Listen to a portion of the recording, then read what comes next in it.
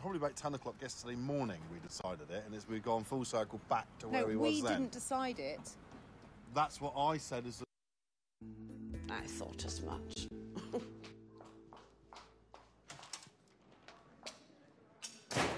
Looks like you don't have to say anything. Oops.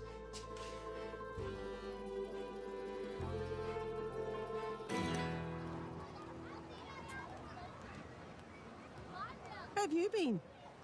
Why, did you miss me? Yeah, had to get me drink myself. I went for a walk into Benidorm. And what have you bought? Oh, never mind about that. I bumped into an old flame of yours while I was out.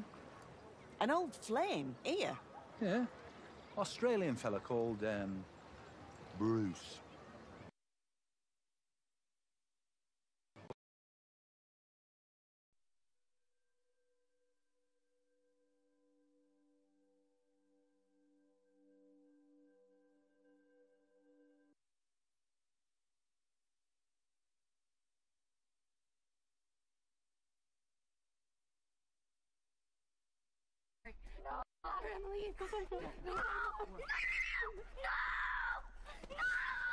Dramatic turn of events here in District 12.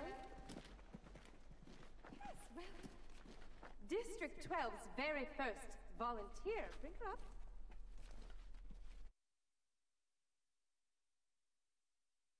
I don't work it out. I just hear the numbers and I see the answer in my head. Mate, I never thought I would say this, but, well, you are a genius! Yeah, and it's really coming in handy today. There's nothing more impressive than telling a girl you know your 97 times table. You leave it with me. This time next year, we'll be millionaires. How's it going, Robster? Terrible. There's nothing like a free room in a 5-star hotel to make you reek desperation. I've got another idea. Why don't the three of us have a slumber party? Popcorn, movies, maybe a room service pizza? Because we're not 12-year-old girls. Because we're not 12-year-old...